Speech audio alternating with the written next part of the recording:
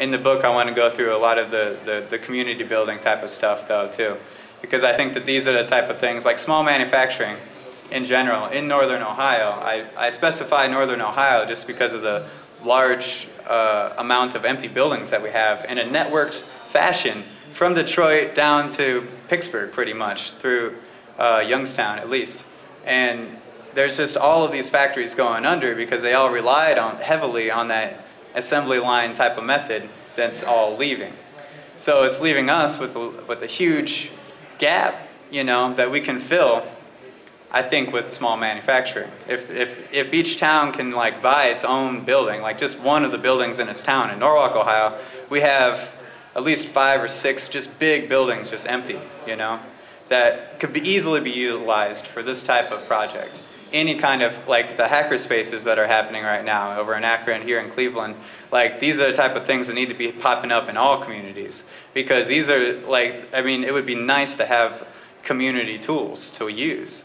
You know, not to mention the ability to make your own tools, to make your own car, or, you know, and basically, like, that type of thing, building these things would supply its own, it would keep itself afloat.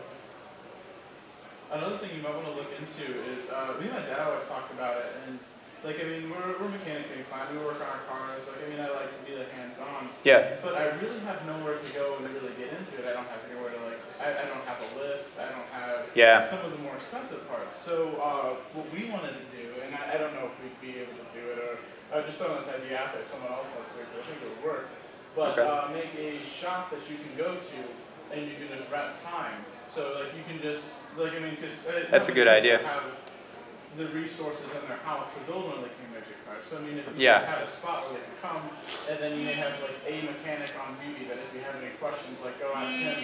But he doesn't have to do anything. He just answers questions. Yeah, and tell you how to work the tools, how to work the machines, you know. So, but I think that would be a good idea, because I think we get people working on their things again. Yeah. I think that's right, and I think that's a good perspective from the private sector to actually just, I mean, people can go in, they have money, buy these buildings up, put tools in them, you know, rent out time. I mean, I'm thinking of it from a aspect of, you know, the towns, you know, using public money, but, you know, a lot of people don't want to do that. Use a public garage. Yeah, yeah, exactly. Like that, but I mean, it's just somewhere that people could go and work on what they have. Either way, I think that's, I mean, that's needed. Oh, okay. Yeah, yeah. Huh. The Car Talk radio show. Oh, yeah. The 2 hosts of that usually have a shop like that. Really? Huh. Okay. I didn't know that. I've heard those guys talk a bunch of times, you know, but like I haven't gotten into it. I know we've discussed some of the difficulties, but the whole story I really don't. It's almost like a wealth distribution problem, right? We have, obviously there's a ton of abundance. Yeah. But it's tiered, right? So very much so. You suddenly have a bunch of people who used to have gainful work, and now that's gone. It's not that the work isn't being done, it's just being done in a much more efficient way, and the owners are the ones receiving those benefits. So you kind of have the lower tier, and it seems like if society wants to be balanced, we have to figure out a way for that tier to be able because we can make things faster than we use them, you know, like and then we plan for them to break because of that. Sure. You know? And that's not good for, I mean, you're losing money on both ends, and you're losing resources. There's a certain point of efficiency and sustainability True. that the economic system actively discourages. Yes. Yeah. Oh, the open source ecology? Yeah, I'll put that back up here. Yeah, there's some interesting guys. I seen them give a talk about 2 years ago. Yeah, that's their logo. Oh, on the safety aspect? We have a lot more safety features than what they had originally. We have because I mean they didn't really have safety standards back in the 50s and 60s for these cars at all. But we're putting in roll bars, we're designing them with roll bars, we're designing them with seat belts. We have more of like a side, like shoulder supports now, rather than just being held in by the car door latch, you know. But yeah, my dad looks into that heavily. He worked with crash test dummies for, I mean, he still does. He's been doing that for a good, probably over 30 years now. He's been designing crash test dummies, and this has always been his, like, you know, kind of hobby business that he's been running. And that's how he pays for it, basically. How do you handle, like, what are the constraints around legalities of driving? Well, they're kit cars. You know, you have to license them as kit cars, basically.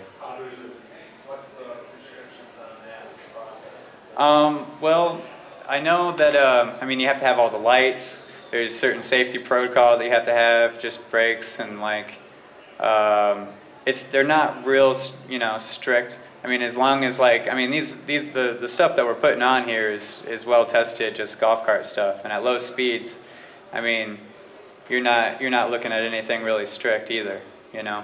We're not looking to get on the highway with these things, although some people do. And you just have to, I mean, they're different in every state, but mainly just lights and brakes, and you know, you have to have a roll bar now, kind of thing, you know. But those are the main three things you got to hit. How much does it cost to do the inspection? I don't know. I wouldn't imagine, you know, maybe more than $50, $50 to $100 maybe. I haven't priced it we haven't actually started selling these things. We're developing the kits right now. As far as we're gotten right now, we almost have an entire new prototype which we're going to base the whole plans off of.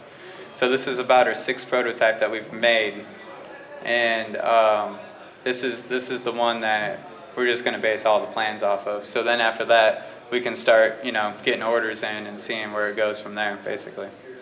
Well, we should, as soon as we get it on the road and everything like that, we'll have to license it. So we'll know about that whole process here pretty soon. But any plans to do Kickstarter for your open source Kickstarter? starting? Yeah, open I've source. thought of that. Yeah. We want to get to a certain point before we do that. Okay. But that would definitely be a good way to start this whole thing out, you know. Cool. So. But yeah. Another question: what are the top 3 hurdles for this year? Like for this year? Yep, quarter 2, 3, and 4. For the company in general. Well, the first one we're definitely about to jump, you know, is basically finishing the car, painting the car, getting it all ready for show and starting displaying it. And then the second big thing is writing the book. And my huge part of it is going to be this whole talk, and it's going to be based off all of these kind of small manufacturing ideas. And then, you know, Dad's a great tech guy to ask about all this stuff, so like I'm going to be just like kind of, it's going to be a big collaborative thing. And then after that, basically getting the word out would be the last thing. Start advertising. Cool. What's the story on the drivetrain? Are you using them based on on the golf carts?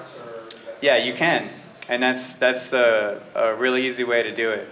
But we're going to set up the plan so that you can use anything that you want, because we want to have, you know, like natural gas or electric. We're building the first one electric, and we're doing it with the actual golf cart motor that comes in them originally, but we're just overpowering it so that it can get up to some better speeds, you know.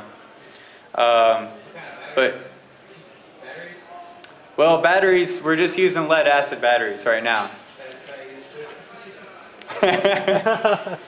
Because, I mean, and you know about it, like, I mean, if we used lithium ion batteries, I mean, it's lighter, you get more power, but the way to compare those two is like you have a whole car full of lead acid batteries, you have a whole car full of lithium ion batteries. It's like having 1 gallon of gas compared to having 2 gallons of gas. It's really the range over price. You know, like how far do you want to go for, you know, because lithium ion batteries are at least 3 or 4 times as much, I would say. For this, it's coming down to old power drills, old laptops. Yeah.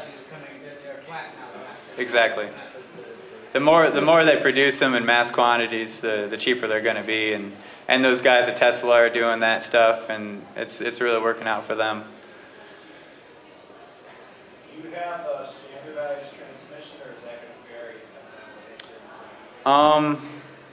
The transmission, we were gearing up to start building some of the original King Midget transmissions that had forward reverse, and those work really well with you know, your twin horse engines, like the up to about 24 horse or even more than that. And as far as the electric carts, you don't need a transmission. But that's definitely something that we're going to have to look at here seriously, to see how many of these we can actually produce at a time, because it's kind of meticulous work. We're actually building the gears and some of the stuff inside of it. We have a lot of surplus stuff actually left over from the factory, from the original Midget Motors factory. We have a lot of the surplus parts that we've been basically selling off for all the old cars. So we're using a lot of those parts to keep all the other cars on the road running. I've had a couple guys give me a couple good leads on some transmissions, but we haven't tested any as of yet. So that'd be something good to, that's going to be the next big step for the gasolines. What about your differential? Differentials, you can get, those are pretty readily available through Comet Industries. They provide a lot of the clutches that we use too. We use like a snowmobile type of style clutch. They're doing pretty well making those differentials. You just need the axles for it and everything, you know. There's been a couple different designs. I've seen a few different guys, you know, build some pretty elaborate systems for what it is, you know. But you don't need anything too fancy. Any other questions? All right, check us out at midgetmotors.com. Thank you very much. I'll be outside talking next to the car here, sitting right outside.